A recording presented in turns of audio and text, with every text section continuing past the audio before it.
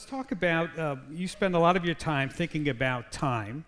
Let's set the stage, let's turn back the clock a little bit, set the scene for us, and explain how Einstein decided to get involved with concepts of time. Right, like all of us, Einstein lay awake at night as a teenager wrestling with the problem, what is time? And my favorite definition is time is just one damn thing after another. But he came to realize that there was a conflict, a deep conflict in physics, and we're talking about the turn of the 20th century.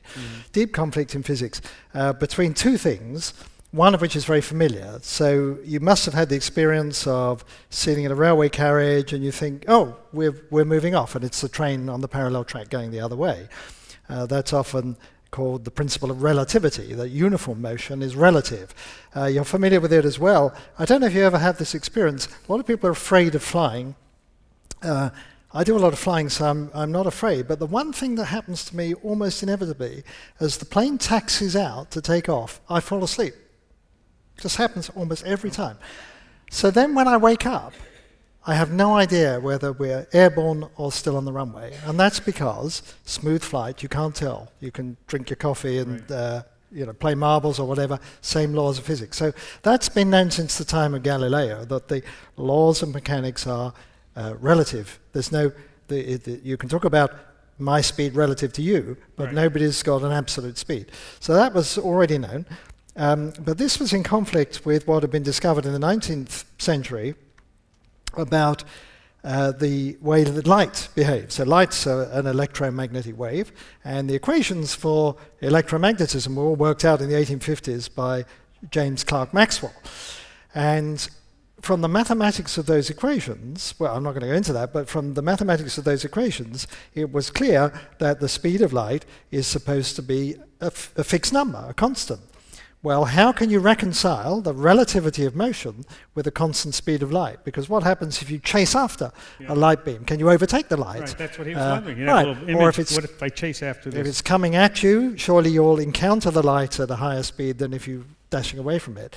And he realized these two pillars of physics couldn't both be correct. And the only way to reconcile them was to do something funny with time and space as well, as it happens. We're going to just talk about time.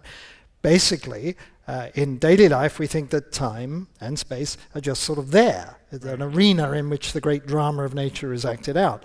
But what Einstein said is no, that that space and time are part of the cast. They're part of nature, just like matter can be changed, manipulated, so space and time can be changed or manipulated. It's often called warping time or time dilation.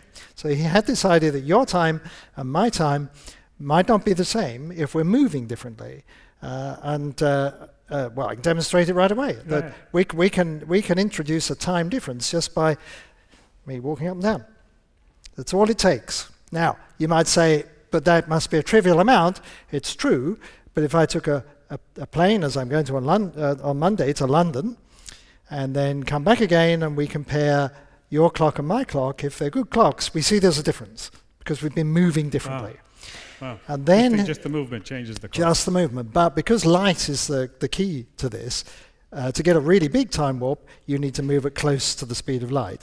And in effect, what you are doing if you zoom off at close to the speed of light is you are leaping into the future quicker. So it's a sort of time travel into the future. It means you can get to a future event faster. So you fancy living to the year 3000 or here on Earth? Well, you can either do it the slow way and sit here for 1,000 years, or you zoom off close to the speed of light and get to the year 3000 in, say, 1 year. So what it means is that the interval of time between two fixed events can depend on the way you move. So time is not absolute, it's relative, as we say. He also realized that gravity does funny things to time. Time, we're going to get into this later, runs, and I don't think time runs at all, but I'll use the words for now. Time runs a little bit faster up on the roof than it does in the basement. Once again, this is a measurable effect. We're going to talk later on how you measure these effects. So in other words, time is something that depends on how you're moving and what your situation is.